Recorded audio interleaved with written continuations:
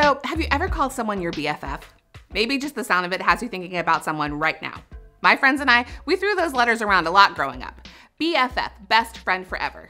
Now, that's a lot to live up to. And if you've been around a while, you know it's hard to be a BFF, even with the best of intentions, but not for Jesus. Jesus is the one friend that not only wants to be our friend forever, but he can actually keep up his end of the promise. And he went through a lot to make that possible, which is why this month we are sharing the good news with preschoolers that Jesus wants to be my friend forever. Your friend, my friend, their friend, everyone's friend forever. So we'll begin week 1 with the amazing story of Jesus walking on water. One minute the disciples are all terrified, and the next they're like, Jesus, you truly are the Son of God. I mean, who else can walk on water? So if Jesus says he'll always be with us, then Jesus will always be with us.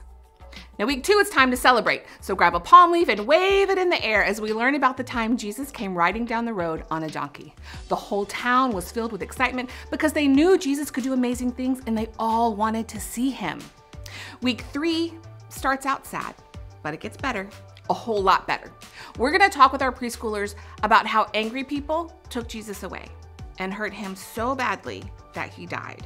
But 3 days later, Jesus did something that only he can do. Jesus came back just like he said he would. Jesus is alive, and that is how Jesus can be our friend forever.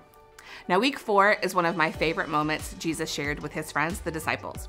There they were, out on a boat fishing. They look across the water and, could it be?